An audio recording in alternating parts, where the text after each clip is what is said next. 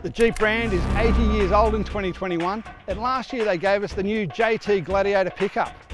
We're used to having the Wrangler wagons in short wheelbase and long wheelbase form, but how's it going to work as a ute? And is it going to work well in the Australian bush? We've got the Gladiator Rubicon here with us. We'll take it out and see how she goes.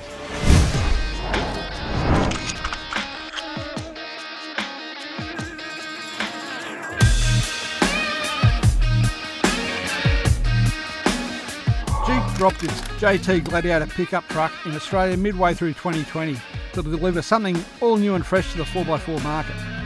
Basically, it's a ute version of the well-known Wrangler wagon, but the Gladiator rides on a longer wheelbase and incorporates a bit of ram truck rear suspension design under its back end.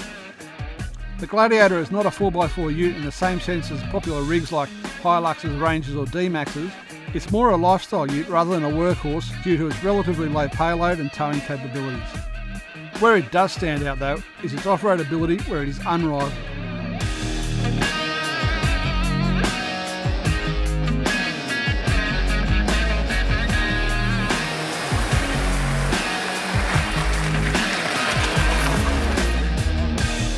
The Gladiator Rubicon is the off-road champion of the three model Gladiator lineup.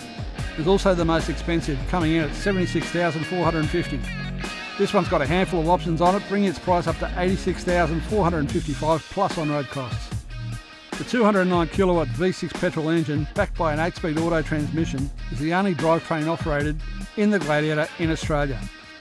The 3.6 litre engine surprises with its performance on a relatively large JT Gladiator. This is no doubt helped by the low overall gearing that makes it a bit sprightly at the expense of fuel consumption. The Gladiator, like most off-road Jeeps, isn't a particularly great on-road car, but the Rubicon variant even less so due to its high ride height, lower gearing and mud terrain tyres. It steers and rides better than the Wrangler wagon thanks to its longer wheelbase and the addition of Fox Racing shocks on all corners that are on the Rubicon model only. The Gladiator makes a lot more sense once you leave the blacktop behind. Again, the long wheelbase and quality shocks deliver a nice ride on gravel roads and good control over corrugations. The low gearing and disconnecting front sway bar allow the Rubicon to slink its way over rough terrain and uneven ground without lifting a wheel, while the lockers ensure the mud terrain tyres make the most of the available grip. The Gladiator's Achilles off-road is its long wheelbase and relatively low ride height, which makes it susceptible to grounding out its belly over steep bumps. Another area the Gladiator falls behind is its load and towing capacities.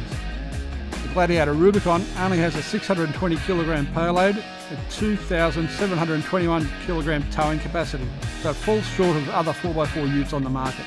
But the Gladiator isn't your average 4x4 ute. As mentioned, it's more lifestyle orientated than a workhorse, and in Rubicon form it's the best off-road ute you can buy, bar none. If that's the sort of ute you're after, then the Gladiator should be the only ute on your shopping list.